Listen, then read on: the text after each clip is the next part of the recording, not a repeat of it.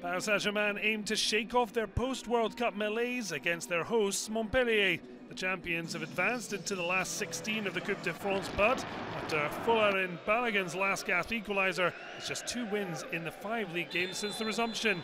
And yet they had a penalty early doors. Sergio Ramos felled.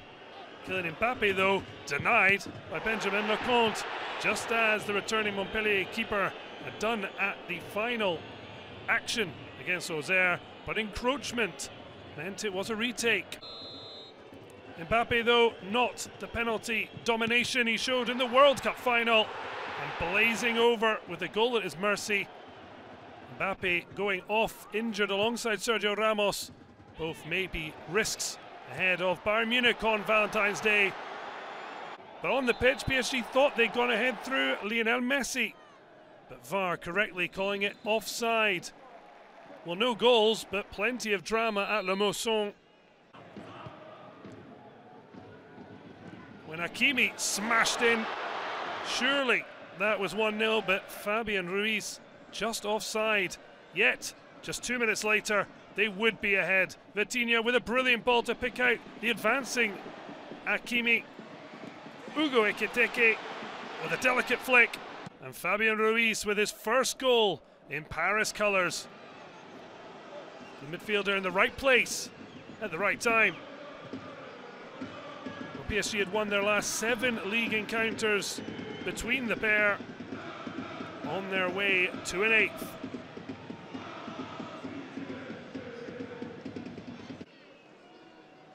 Vitinha then went off for 16-year-old Warren ZAIRE-EMERY, the youngest player ever to play for Paris Saint-Germain. He looked on as Renato Sanchez, another substitute, found fellow arrivee Hugo Ekitike, but then it was Spaniard to Argentine and doubling the Parisians' lead. Fabian Ruiz with a ball Messi would have been proud of. A goal and assist for the Spaniard. And for the World Cup winning Messi, a 3rd goal against Montpellier in 3 games and 9 for the season, having only netted 6 last term. Back up and running. Arnaud Nordin, a Paris-born striker, coming off the bench. Last win against PSG for Montpellier had come in April 2019. They at least had a chance of trying to fight for a point. Juan Bernat punished for his slackness, trying a back heel that went horribly wrong. Nordin getting the luck when his pass to Mamadidi came back to him. A beautiful finish past the rooted Donnarumma.